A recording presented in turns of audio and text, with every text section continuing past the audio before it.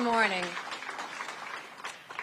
Just over a year ago, I launched my campaign for president. When I began, I said the campaign was grounded in my love for our country. Just last week, my mother, a first-generation immigrant, got to vote for her daughter for president. Only in America. I am filled with the gratitude for the outpouring of support we've received from all across our great country.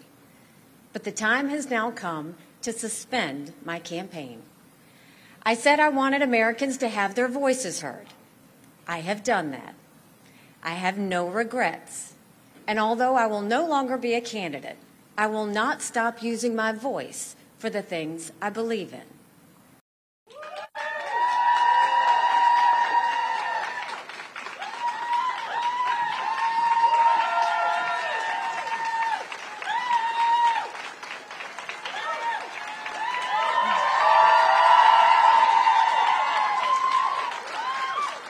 Good morning.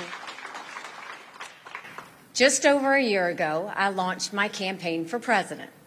When I began, I said the campaign was grounded in my love for our country. Just last week, my mother, a first-generation immigrant, got to vote for her daughter for president.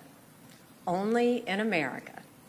I am filled with the gratitude for the outpouring of support we've received from all across our great country. But the time has now come to suspend my campaign. I said I wanted Americans to have their voices heard. I have done that. I have no regrets.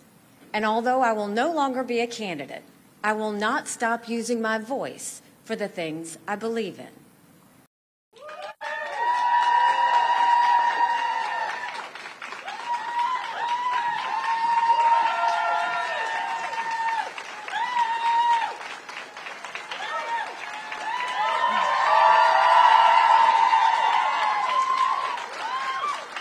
Good morning.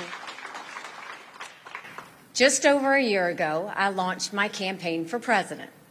When I began, I said the campaign was grounded in my love for our country. Just last week, my mother, a first-generation immigrant, got to vote for her daughter for president. Only in America.